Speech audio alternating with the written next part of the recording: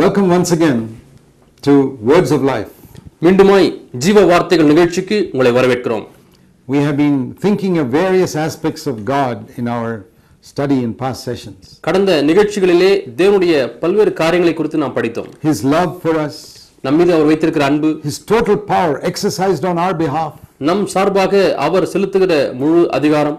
If only we can be convinced that God is very much interested in our welfare. தேவன் நம்முடைய நல்லமான காரியங்களிலே அதிக விருப்பமுள்ளவராய் இருக்கிறார் என்பதை மட்டும் நாம் அறிந்து கொண்டால், that He is the best friend you can ever have on this earth. இந்த பூமியிலே நீங்கள் கொள்ள வேண்டிய சிறந்த நண்பர் அவர்தான் என்பதை நீங்கள் அறிந்து கொண்டால், even when you cannot understand why He does certain things in a different way, சில காரியங்களை ஏன் தேவன் வித்தியாசமாய் செய்கிறார் என்பதை நீங்கள் விளங்கிக் கொள்ளாவிட்டாலும், you still trust Him. ஆனாலும் நீங்கள் நம்புகிறீர்கள். Find finally that God's way is the best. கடைசியாக தேவனுடைய வழிகள் தான் செம்மையான வழிகள் என்பதை நீங்கள் கண்டுபிடிப்பீர்கள். I'm not saying that just because I've read it in the Bible. நான் வேதத்திலே வாசித்தது நிமித்தமாக மட்டும் அதை சொல்லவில்லை. I have proved it in my life for 45 years. 45 ஆண்டுகளாக என்னுடைய வாழ்க்கையிலே இது மெய்யாக மாறி இருக்கிறது. God's way is the best. தேவனுடைய வழிதான் சிறந்த வழி. He has not given me everything I always asked for. எப்பொழுதுமே நான் கேட்ட எல்லா காரியங்களையும் அவர் கொடுக்கவில்லை. And ultimately I've said, Lord, your way was the best. கடைசியாக தேவனே உம்முடைய வழிதான் சிறந்தது என்பதை நான் சொல்லி இருக்கிறேன். God's way is different from our way. நம்முடைய வழிகள் தேவனுடைய வழிகளிலிருந்து வித்தியாசமானது. Why is that? ஏன்? Because our mind is so small. நம்முடைய மனது மிகவும் சிறியதாக இருக்கிறது. We cannot see the total picture. நாம் முழு படத்தையும் நாம் பார்க்க முடியாது. God always sees the total picture and acts on that basis. தேவன் முழுமையாக ஒரு காரியத்தை பார்த்து அதன் அடிப்படையிலே அவர் கிரியை செய்கிறார். Many of you would have seen a jigsaw puzzle. Small pieces put together. சிறு பிள்ளைகள் விளையாடுகிற ஜிக்ஸா பசிலை நீங்கள் பார்த்திருப்பீர்கள். Now if you got one small piece of that jigsaw puzzle only, அந்த விளையாட்டு பொருளை ஒரு சிறு துண்டு உங்களுக்கு கிடைத்தது என்றால், what can you see from that? அந்த சிறு துண்டை வைத்து என்ன பார்க்க முடியும்? You don't know anything of the total picture. அந்த சிறு துண்டை வைத்து முழுமையான படம் என்னவாய் வரும் என்று உங்களாலே யூகிக்க முடியாது. The picture may be a beautiful picture of mountains and lakes. அந்த சிறு சிறு துண்டுகளை சேர்க்கும்போது அழகான மலை, ஏரி இது போன்ற காட்சிகள் இருக்கலாம். You got one small piece which just shows some green on it. ஆனால் ஒரு சிறு துண்டை எடுத்து பார்க்கும்போது அதிலே பசுமையான நிறம் தெரிகிறது, வேற ஒன்றும் தெரிவதில்லை. What can you see from there? அதிலிருந்து எதை பார்க்க முடியும்? Only part of one tree on that mountain. அந்த பெரிய மலையிலே இருக்கக்கூடிய ஒரு மரத்தின் ஒரு சிறு பகுதி தான் அது. You cannot see anything from there. அதிலிருந்து ஒன்றையுமே பார்க்க முடியாது. God sees the total picture. தேவன் முழு படத்தையும் பார்க்கிறார். And because he sees the total picture, he does things different from the way you would do it. அவர் முழு படத்தையும் பார்க்கிறபடியினாலே நீங்கள் செய்கிற விதத்தை காட்டிலும் அவருடைய செயல் வித்தியாசமாக இருக்கும். You saw the total picture. நீங்கள் முழுமையான படத்தை பார்த்தால், and you have the wisdom that God had. தேவனுக்கு இருக்கிற ஞானம் உங்களுக்கு இருந்தால், and you had the love that he had, அவருக்கு இருந்த அன்பு உங்களுக்கு இருந்தால், you would also do the same thing. நீங்களும் அதே செயலை தான் செய்வீர்கள். So the reason why we can't understand is because our love is so limited. ஏன் நாம் விளங்கிக் கொள்ள முடியவில்லை என்றால் நம்முடைய அன்பு மிகவும் ஒரு வரம்புக்கு உட்பட்டதாக இருக்கிறது. Our wisdom is so limited. நம்முடைய ஞானமும் ஒரு வரம்புக்கு உட்பட்டதாக இருக்கிறது. And our knowledge is so limited. நம்முடைய அறிவும் வரம்புக்கு உட்பட்டதாக இருக்கிறது. That's why we often question God. ஆகவே தான் அடிக்கடி நாம் தேவனையே கேட்கிறோம். Why he didn't answer that prayer when he could have done it very easily? அவர் இந்த ஜெபத்திற்கு பதில் கொடுத்திருந்திருக்கலாமே, ஏன் கொடுக்கவில்லை என்று கேட்கிறோம். Through many years I have come to this conclusion. அநேக ஆண்டுகளாக இப்படிப்பட்ட ஒரு முடிவுக்கு நான் வந்திருக்கிறேன். I would never question God on anything. எந்த ஒரு காரியத்தை குறித்தும் தேவனை நான் கேள்வி கேட்கவே மாட்டேன். Because he controls everything. ஏனென்றால் அவர் சகலவற்றையும் கட்டுப்படுத்துகிறார். He has given us his word. அவர் நமக்கு அவருடைய வார்த்தையை கொடுத்திருக்கிறார். To slowly make us think like him more and more. இன்னும் அதிகமாக அவரை போலவே நாமும் சிந்திக்கும்படியாக வார்த்தையை கொடுத்திருக்கிறார். That is one reason God has given us his word. அவருடைய வார்த்தையை நமக்கு கொடுத்தது இது ஒரு காரணம். And that's why he's given us the Holy Spirit. அதற்காக தான் பரிசுத்த ஆவியானவரை நமக்கு கொடுத்திருக்கிறார். When we first come to Christ, முதலாவது கிறிஸ்துவண்டை வரும்பொழுது, even if we are born again, நாம் மறுபடியும் பிறந்திருந்தாலும் கூட, our way of thinking is still like the world. நாம் சிந்திக்கிற விதமே உலகத்தாரை போல தான் சிந்திக்கிறோம். That doesn't change overnight. அது ஒரு இரவிலே மாறிவிடுவதல்ல. That takes many years. அநேக ஆண்டுகள் கழித்து தான் அது கொஞ்சம் கொஞ்சமாக மாறுகிறது. Because from childhood we have grown up with a certain way of thinking. ஏனென்றால் சிறு பிராயம் முதல் நாம் ஒரு குறிப்பிட்ட விதத்திலே சிந்திக்க நாம் கற்றுக்கொள்கிறோம். And that is not God's way of thinking. அது தேவன் சிந்திக்கிற விதமாக இல்லை. It's not just slightly different from God. தேவனுடைய சிந்தனையை விட இது சற்று தான் மாறி இருக்கிறது என்று பொருள் அல்ல. See this verse in Isaiah 55. ஏசாயா 55 ஆம் அதிகாரத்தில் உள்ள வசனத்தை பாருங்கள். 8 and 9. 8-9 வசனங்கள். God says, my thoughts are not your thoughts. என் நினைவுகள் உங்கள் நினைவுகள் அல்ல என்று தேவன் சொல்கிறார். My ways are not your ways.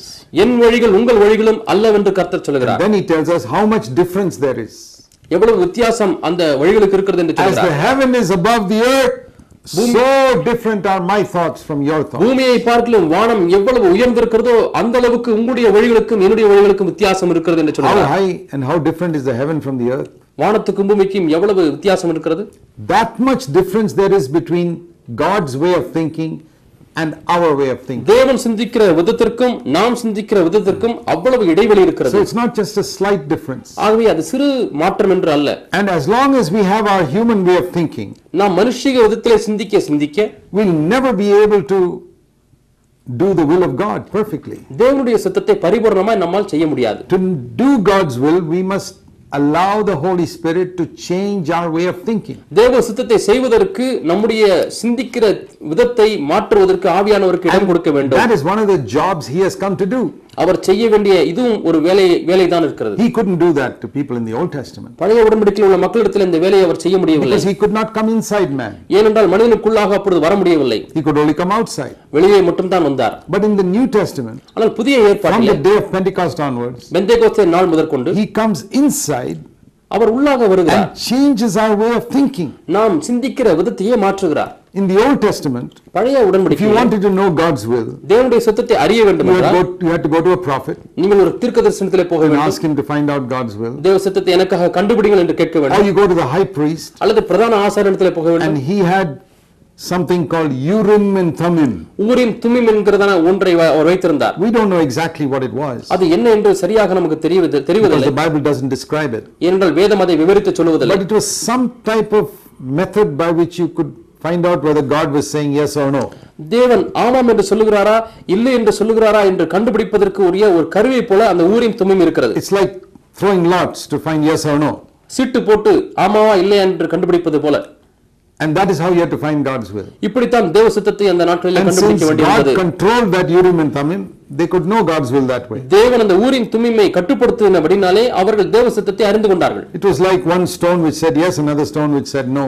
ஒரு கல் இல்லை என்று சொல்லுகிறது, ஒரு கல் ஆம் என்று So in சொல்லுகிறது. some way they throw it and find out which is God's will. ஆகவே ஏதோ ஒரு விதத்திலே அதை தூக்கி எறிந்து பார்த்து தேவ And they சித்தத்தை would get yes கண்டுபிடித்தார். or no answer from God. அங்கே தேவனிடத்திலிருந்து ஆம் இல்லை என்ற பதில் வரும். But in the New Testament, ஆனால் புதிய உடன்படிக்கையிலே there is no Urim and Thummim.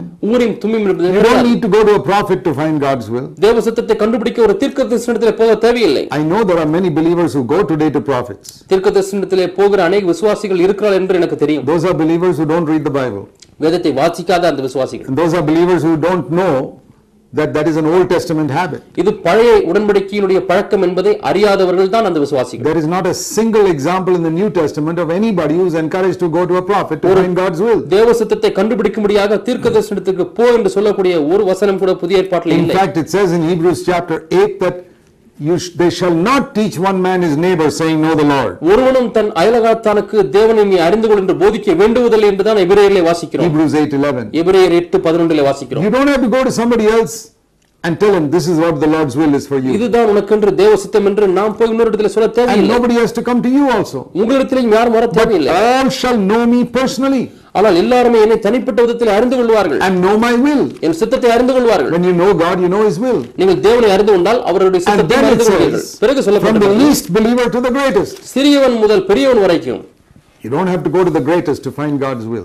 தேவ சித்தத்தை அறிந்து கொள்வதற்கு பெரியவனிடத்திலே போக வேண்டிய The தேவையில்லை. least believer can go to God directly and know his will. ஒரு சிறு விசுவாசி கூட தேவனிடத்திலே நேரடியாக சென்று அவர் சித்தத்தை அறிந்து In the கொள்ளலாம். light of that verse, ஆகவே இந்த வசனத்தின் வெளிச்சத்திலே all the believers who go to prophets are disobeying the word of God.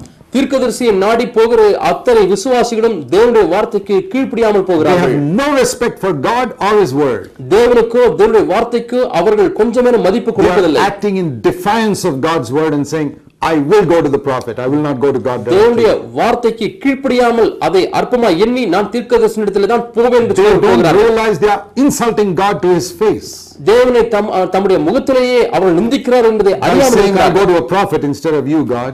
தேவனே உம்மிடத்தில் வருவதை காட்டிலும் நான் ஒரு தீர்க்கதரிசனத்திலே போவேன் என்று சொல்லி You போகிறார். don't speak, God, you're dumb. ஆண்டவரே நீர் பேச மாட்டீர், நீர் ஊமை என்று சொல்கிறார். But the prophet will speak. ஆனால் தீர்க்கதரிசி எனக்காக பேசுவான் என்று Do சொல்கிறார். you think such believers respect God? அப்படிப்பட்ட விசுவாசிகள் தேவனை மதிக்கிறார்கள் என்று நீங்கள் They எண்ணுகிறீர்களா? are defying God. அவர்கள் தேவனை They are தூஷிக்கிறார்கள். accusing God of being dumb.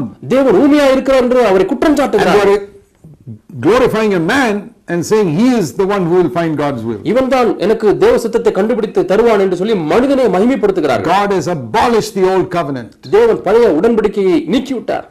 In the new covenant all will know him personally. புதிய உடன்படிக்கையில எல்லாரும் அவரை தனிப்பட்ட விதத்தில் அறிந்து கொள்வார்கள். In Romans chapter 12, ரோம 12ஆம் அதிகாரம், we are told நாம் சொல்லப்படுகிறோம் this comes through the renewing of our mind. நம்முடைய மனம் புதிதாகிறதுனாலே இவைகள் வருகிறது என்று That is how we find the will of God. இப்படித்தான் நாம் தேவ சித்தத்தை அறிந்து கொள்ள முடியும். In the Old Testament they went to a prophet. பழைய உடன்படிக்கையில் அவர்கள் தீர்க்கதரிசனத்திலே In the போனார்கள். New Testament how do you find God's will? புது உடன்படிக்கையில் எப்படி தேவ சித்தத்தை கண்டுபிடிக்க முடியும்? And if you are willing to get rid of this defying habit that many believers have, அநேக விசுவாசிகள் வைத்திருக்கிற தேவனை நிந்திக்கிற அந்த பழக்கத்தை நீங்கள் விட்டுவிட வேண்டுமானால், insult God and go to a man, தேவனை நிந்தித்து அற்பமாய் எண்ணி ஒரு மனிதனிடத்திலே போகிற காரியம், man to find God's will, தேவ சித்தத்தை கண்டுபிடிப்பதற்கு ஒரு மனிதனிடத்திலே போகிற காரியம், accuse God of being dumb, தேவன் ஊமை என்று குற்றம் சாட்டுகிறவர்கள். if you are not like that, நீ அப்படிப்பட்டவன் அல்ல என்றால், then how will you find God's will? நீ எப்படி தேவ சித்தத்தை கண்டுபிடிக்க முடியும்?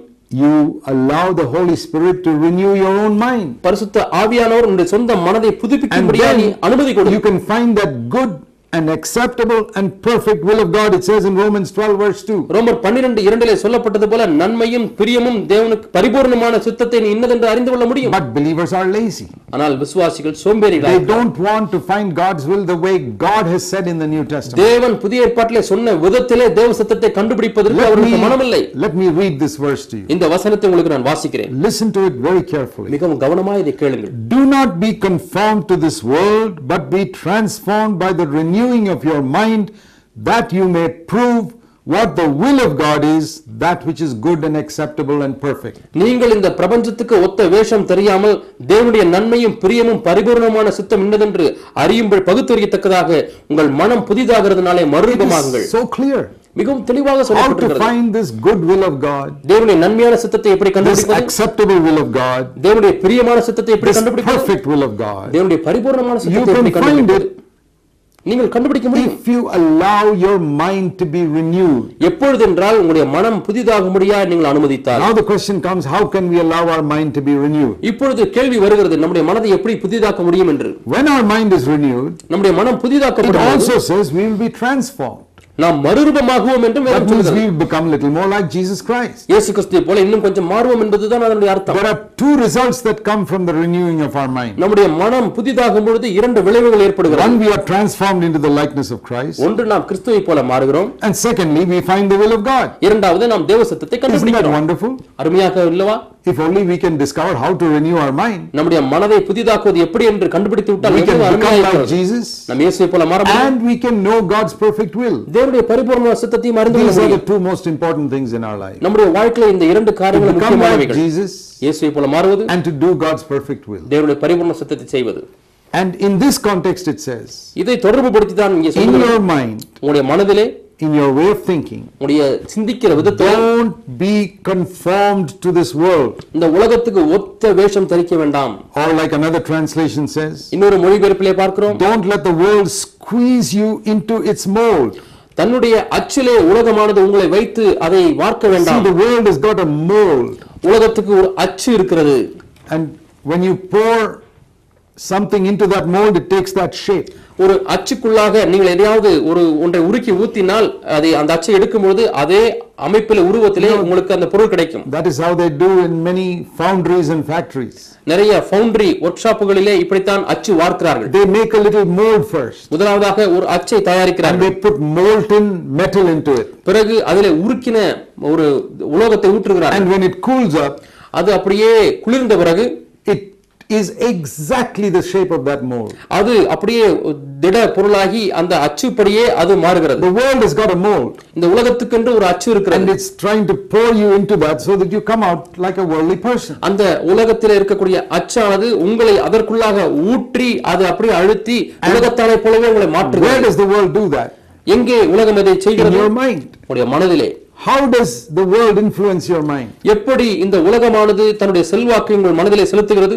Mainly through advertisements, பிரதானமாக விளம்பரத்தின் மூலமாக, on television, டிவி மூலமாக, in the newspapers, செய்தித்தாள்கள் மூலமாக, and also through the conversation of worldly people. உலக மக்களோடு கூட நாம் வைத்திருக்கிற உரையாடல் மூலமாக, all the things that you hear in your office, in your college, in your school, உங்களுடைய அலுவலகத்திலே, கல்லூரியிலே, பள்ளியிலே கேட்கிற பல காரியங்கள் மூலமாக, worldly people are always talking about certain things that are important for them. உலக மக்கள் எப்பொழுதுமே தங்களுக்கு எது முக்கியம் என்பதை குறித்து And பேசிக் you கொண்டே keep on இருக்கிறார்கள். listening to that, நீங்கள் தொடர்ந்து அதற்கு செவி கொடுத்துக் கொண்டே and you இருந்தால், accept it, நீங்கள் அதை ஏற்றுக்கொண்டால், you are being shaped in that mold. நீங்கள் அந்த அச்சிலே வார்க்கப்படுகிறீர்கள். For example, if you are a young lady, உதாரணமாக நீ ஒரு வாலிப பெண்ணாய் இருந்தால், and you watch how the models dress on television and comb their hair on television, டிவியிலே எப்படி உடை அணிகிறார்கள், எப்படி தங்கள் தலையை சீவுகிறார்கள் என்று நீங்கள் பார்த்தால், and you dress like that and comb your hair like that because you think that looks very sexy and nice.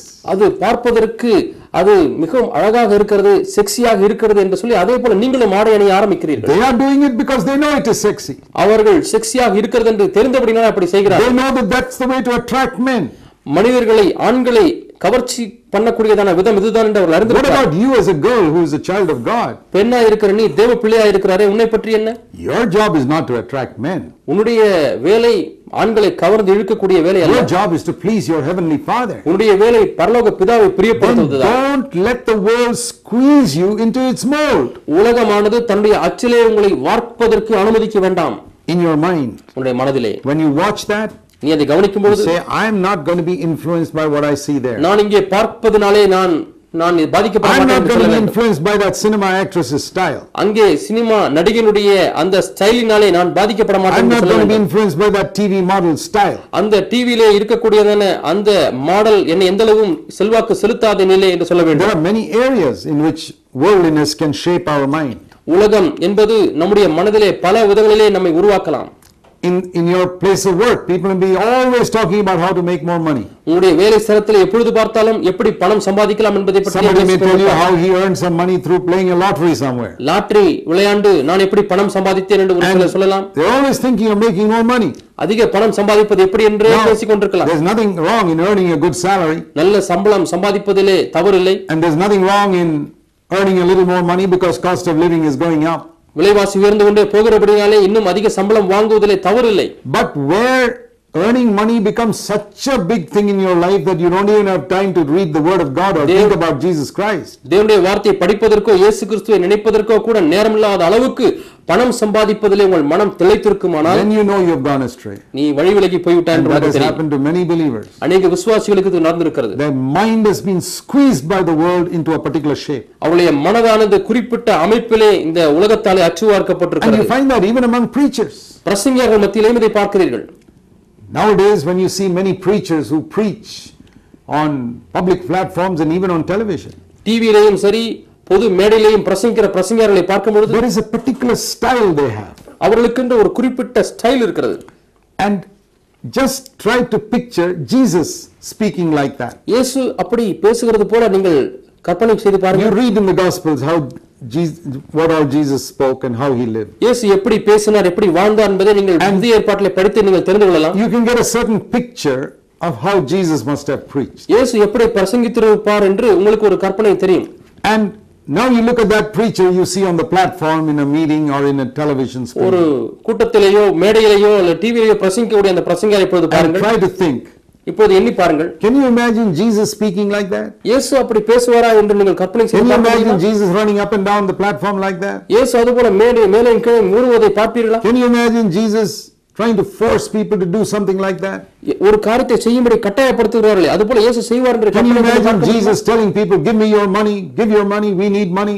எங்களுக்கு பணம் தேவை, ஆகவே உங்கள் பணத்தை கொடுங்கள் என்று சொல்லி இயேசு செய்வதை எண்ணி பார்க்க முடியுமா? That is the spirit of the world. அதுதான் இந்த உலகத்தின் ஆவி. And the sad thing is many Christians are not able to discern that that is the spirit of the world in that preacher. இந்த பிரசங்கியாரிடத்தில் உலகத்தின் ஆவி இருக்கிறது என்பதை பகுத்தறிய முடியாததுதான் இன்றைய விசுவாசிகளுடைய அவல நிலை. And so Christians are deceived, it affects their life. ஆகவே கிறிஸ்தவர்கள் வஞ்சிக்கப்படுகிறார்கள், அது அவருடைய வாழ்க்கையை பாதிக்கிறது. All is in the mind. அது எல்லாமே மனதிலே தான் இருக்கிறது. Don't be deceived by worldliness in the cinema stars. Cinema நட்சத்திரங்களுக்குள்ளாக இருக்கக்கூடியதான அந்த உலகத்தினுடைய ஆவியினாலே வஞ்சிக்கப்பட வேண்டாம். Worldliness in the preacher. அல்லது பிரசங்கியாரிடத்தில் இருக்கக்கூடிய உலகத்தையும் பார்த்து வஞ்சிக்கப்பட வேண்டாம். Worldliness is worldliness. உலகம் என்பது உலகம்தான். Whether it is in a fashion parade of women walking down or whether it is in a preacher on a stage. அங்கே நல்ல வேஷம் போட்டு நடந்து கொண்டிருக்கிற ஸ்திரீகளிடத்திலே உலகம் இருந்தாலும் சரி, பிரசங்கரிடத்திலே இந்த உலகத்தின் ஆவி இருந்தாலும் சரி. Don't be conformed to this world. இந்த உலகத்தின் ஒத்த வேஷம் தரிக்க வேண்டாம். Because you'll never be able to find God's will then. அப்படியானால் தேவனுடைய சித்தத்தை நீங்கள் கண்டுபிடிக்க முடியாது. What is the condition for finding God's will? தேவ சித்தத்தை கண்டுபிடிப்பதற்கு நிபந்தனை என்ன? முதலாவது நிபந்தனை, don't let your mind have this world's value system. இந்த உலக மதிப்பீடுகளை உங்கள் உள்ளத்திலே உங்கள் சிந்தையிலே கொண்டிருக்க வேண்டாம். The world has a certain value system. இந்த உலகத்துக்கு என்று ஒருவிதமான மதிப்பீடுகள் உண்டு. It has no place for humility. தாழ்மைக்கு உலகத்தில் இடமில்லை. No place for prayer. உலக மதிப்பீட்டிலே ஜெபத்துக்கு இடமில்லை. No place for seeking after God. தேவனை தேடுகிறதற்கு இடமில்லை. The world is not interested in crying out to God in the middle of the night. இரவு நேரங்களிலே தேவனை நோக்கி கதறுவதற்கு உலகத்தில் இடமில்லை. The world is not interested in fasting and praying. உபவாச ஜெபத்துக்கு உலகத்துக்கு விருப்பமில்லை. The world is interested in money. உலகத்துக்கு விருப்பமெல்லாம் பணம், honor, கனம், greatness, பெரிய காரியம், position, ஸ்தானம். These are the things the world is interested in. உலகத்துக்கு இதுதான் விருப்பம். And if you allow these things to influence you, இந்த காரியங்கள் உங்கள் வாழ்க்கையிலே செல்வாக்கை செலுத்த நீங்கள் அனுமதித்தால், you cannot find the will of God. தேவ சித்தத்தை நீங்கள் கண்டுபிடிக்க முடியாது. But ஆனால் if you allow your mind to be renewed, உங்களுடைய மனம் புதிதாக்கும்படியாக நீங்கள் அனுமதித்தால், how can our mind be renewed? நம்முடைய மனம் எப்படி புதிதாக்கப்பட முடியும்? First of all, முதலாவதாக, there is only one book in the whole world which is written by God from beginning till end. முழு உலகத்திலேயும் ஆரம்பம் முதல் முடிவு வரை தேவனால் எழுதப்பட்ட ஒரே ஒரு புத்தகம் உண்டு. You ask me to prove that to you. அதை நிரூபித்து காண்பீங்களேன் என்று கேட்கலாம். I can't prove it to you. நான் அதை நிரூபிக்க முடியாது. But I have proved it in my own experience in 45 years, that I can say. ஆனால் என்னுடைய சொந்த அனுபவத்திலே 45 ஆண்டுகளாக இதை நான் நிரூபித்திருக்கிறேன் என்று சொல்ல முடியும். And that is the Bible. அதுதான் வேதம். So the only thing I can say is, ஆகவே நான் சொல்லக்கூடிய I ஒரே would காரியம், suggest that you read it. நீங்கள் இதை வாசியுங்கள் என்று சொல்லுகிறேன். Find out for yourself. நீங்களாகவே கண்டுபிடியுங்கள். And you will find what I have found. நான் கண்டுபிடித்ததை நீங்களும் கண்டுபிடிப்பீர்கள். This is the word of God. இதுதான் தேவனுடைய வார்த்தை என்பதை கண்டுபிடிப்பீர்கள். Many ways in which I know it. நான் பல விதங்களிலே அறிந்திருக்கிறேன். I can't explain it to you. It's like if I'm eating an orange here and you ask me, prove it to me that it is sweet. ஒரு orange பழத்தை சாப்பிட்டு கொண்டிருக்கிறேன், அது எப்படி இனிப்பா இருக்குதுன்னு விளக்க சொன்னா நான் எப்படி விளக்க முடியும்? How can I explain to you that it is sweet? அது இனிப்பாக இருக்கிறது என்பதை, ருசியா இருக்கிறது என்பதை எப்படி விளக்க முடியும்? By explaining the chemical formula of this orange? அந்த ஆரஞ்சு பழத்தினுடைய வேதியியல் ஃபார்முலாவை வைத்து உங்களுக்கு விளக்க முடியுமா? I would say, taste it. நீங்கள் ருசித்து பாருங்கள் என்று சொல்ல முடியும். And you know immediately. உடனடியாக உங்களுக்கு தெரிகிறது. The same thing I say with the Bible. அதே காரியத்தை தான் வேதத்தில் சொல்லுகிறேன். The word of God. இது தேவ வார்த்தை என்று எப்படி அறிவீர்கள்? Say, try it. சோதித்து பாருங்கள். Taste it. ருசித்து பாருங்கள். See if the promises work in your life. இந்த வாக்குத்தத்தங்கள் உங்களுடைய வாழ்க்கையிலே கிரியை செய்கிறதா என்று சோதித்து பாருங்கள். See if this doesn't change your life. உங்கள் வாழ்க்கையை மாற்றுகிறதா என்று எண்ணி பாருங்கள். That's how we know it's the word of God. இப்படித்தான் இது தேவனுடைய வார்த்தை என்பதை நாம் அறிவோம். So this is the first step to the renewal of our mind. ஆகவே நம்முடைய மனம் புதிதாக்குவதற்கு இதுதான் முதல் படி. To read this book, இந்த வேதத்தை வாசிப்பதற்கு, and to let the values of this book, especially the New Testament, change my way of thinking. இந்த புத்தகத்தின் குறிப்பாக புதிய ஏற்பாட்டின் மதிப்பீடுகள் நான் சிந்திக்கிற விதத்தை மாற்ற அனுமதிக்க வேண்டும். There are many things in this book. இந்த புத்தகத்தில் अनेक காரியங்கள் இருக்கிறது. What God values. தேவன் எதை மதிக்கிறார் என்பதை இந்த புத்தகம் சொல்லுகிறது. He values humility, for example. உதாரணமாக தாழ்மையை அவர் மதிக்கிறார். Then my whole mind is geared towards pursuing humility because God values it. தேவன் தாழ்மை மதிக்கிறபடினாலே என்னுடைய முழு சிந்தையும் இப்பொழுது தாழ்மையை தேடுவதற்காக அது முடுக்கப்படுகிறது. And I see in this book that God commands me to love my enemies. என்னுடைய விரோதியை நேசிக்க இந்த புத்தகம் சொல்லுகிறது. Then I allow my mind to be turned by this book to teach me to love my enemies. இப்பொழுது என்னுடைய விரோதிகளை நேசிப்பதற்கு என்னுடைய மனதானது இந்த வார்த்தையினாலே முடுக்கி விடப்படுகிறது. So that is the first way to allow our mind to be renewed. இப்படித்தான் நாம் நம்முடைய மனதை புதிதாக்கும்படியாய் நாம் அனுமதிக்க வேண்டும். What the world considers important, this book says is not so important, so I change my opinion of those, the value of those things. இந்த உலகம் எதை முக்கியம் என்று சொல்லுகிறதோ அதை இந்த வேதம் முக்கியம் என்று சொல்லுவதில்லை. ஆகவே இதற்கு தக்கவாறு என்னுடைய மனதை மாற்றிக் கொள்கிறேன். The Bible says money is useful for life on earth, but it is not the most important thing. பணம் இந்த உலக வாழ்க்கைக்கு பிரயோஜனமானதுதான் என்று சொல்லுகிறது, ஆனால் அதுவே முக்கியமானது என்று வேதம் சொல்லவில்லை. The Bible tells me to love people and to use money. வேதம் ஜனங்களை நேசி பணத்தை பயன்படுத்து என்று சொல்லுகிறது. But in the world they use people and love money. ஆனால் உலகத்திலே ஜனங்களை பயன்படுத்தி பணத்தை நேசிக்கிறார்கள். That's the opposite. இதுதான் எதிர்மாறாக இருக்கிறது. People use people for their own benefit. தங்களுக்கு சாதகமாக ஆதாயம் கிடைக்கும்படியாக எப்படியாவது யாரையாவது பயன்படுத்தி விடுகிறார்கள். You meet an influential person, I must get friendly with him because I can use him one day. ஒரு செல்வாக்கு நிறைந்த ஒரு மனிதன் இருந்தால் அவனோடு எப்படியாவது நண்பனாகி விட்டால் நமக்கு நாளைக்கு ஏதாவது ஒரு காரியம் அவன் மூலமா நடக்குமே என்று சொல்றாங்க. They want to use people. ஜனங்களை பயன்படுத்த விரும்புகிறார்கள். Poor people, they'll use them. ஏழை மக்களையும் பயன்படுத்துகிறார்கள். Money they love. பணத்தை நேசிக்கிறார்கள். God didn't give us people to be used. ஜனங்களை பயன்படுத்துவதற்காக தேவன் நமக்கு He gave us people to be loved. நேசிப்பதற்காக மக்களை And கொடுத்திருக்கிறார். money to be used. பணத்தை So பயன்படுத்துவதற்காக our கொடுத்திருக்கிறார். value system changes ஆகவே நம்முடைய மதிப்பீடுகள் when we read மாறுகிறது. God's word. தேவ வார்த்தை வாசிக்கும் And பொழுது then when we seek God's will, இப்பொழுது தேவ சித்தத்தை நாம் தேடும் பொழுது God reveals His will in our heart. தேவன் தம்முடைய விருப்பத்தை நம்முடைய உள்ளத்தில் வெளிப்படுத்துகிறார். And the second way by which we can have our mind renewed நம்முடைய மனம் புதிதாக்கப்படுவதற்கு இரண்டாவது வழி, is as we read this book, we see Jesus here. இந்த புத்தகத்தை வாசிக்கும் பொழுது இங்கே நாம் இயேசுவை We see பார்க்கிறோம். how Jesus lived. இயேசு எப்படி வாழ்ந்தார் என்பதை The பார்க்கிறோம். things He placed value on. எந்த காரியத்துக்கு அவர் And மதிப்பு the கொடுத்தார், more I see Jesus' life, the more I see what is important for eternity. எந்த அளவுக்கு அதிகமாக இயேசுவின் வாழ்க்கையை பார்க்கிறேனோ அந்த அளவுக்கு அதிகமாக நித்தியத்துக்கு நேராக நான் Gradually my ஆயத்தப்படுகிறேன். mind gets changed to His value system by the Holy Spirit. கொஞ்சம் கொஞ்சமாக பரிசுத்த ஆவியானவராலே அவருடைய மதிப்பீட்டு தன்மைகளுக்காக என்னுடைய மனம் And the மாற்றப்படுகிறது. more I allow the Holy Spirit to change my way of thinking, நான் சிந்திக்கிற விதத்தை பரிசுத்த ஆவியானவர் மாற்ற நான் அதிகமாக இடம் the more கொடுக்கும்போது my mind is renewed, அதிகமாக என்னுடைய மனம் புதிதாக்கப்படுகிறது. I become like Christ. நான் கிறிஸ்துவை போல And மாறுகிறேன். then when I begin to seek the will of God, பிறகு நான் தேவ சித்தத்தை தேடும் I பொழுது find God's will easily. தேவ சித்தத்தை எளிதாய் Even கண்டுபிடிக்கிறேன். in matters that are not written clearly in the Word. தெளிவாக வேதத்தில் எழுதப்படாத காரியங்களிலே கூட தேவ சித்தத்தை For கண்டுபிடிக்கிறேன். example, உதாரணமாக, if you are considering should you marry this person or that person, இந்த நபரை திருமணம் செய்து கொள்வதா அந்த நபரை திருமணம் செய்து கொள்வதா என்ற காரியம் வரும்போது in the Bible that will give you the answer. வேதத்திலே அதற்கென்று நேரடியாக பதில் இல்லை. If you allow the Holy Spirit to change your mind and way of thinking, like I was just telling you, நான் இப்போது சொன்னது போல